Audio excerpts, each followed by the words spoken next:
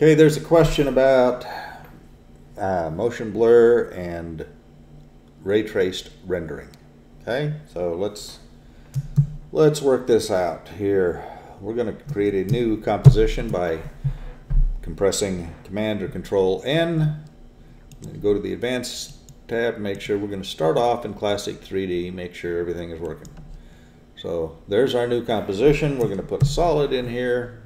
A nice blue color is just fine. I'm going to add a text layer right here in the middle. Whoops. This is text. Okay. And I'll press the V key to get the direct selection tool back here. I'm going to position the text over here on the right side.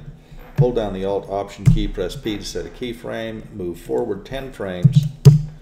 Sorry if I'm going too fast here, and then I'm going to just move the text. Hold the Shift key to keep it in a straight line, move the text to this side of the screen.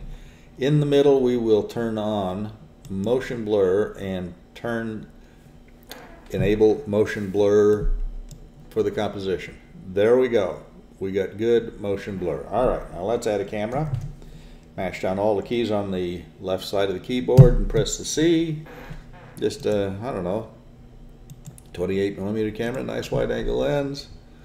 Okay, it's warning me we don't have any 3D layers in here, but we'll fix that by pressing that. There you go.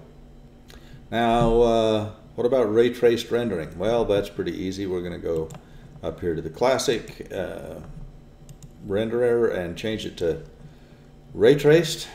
Call that good, and there it is. It's a little blotchy because I've got the samples turned up.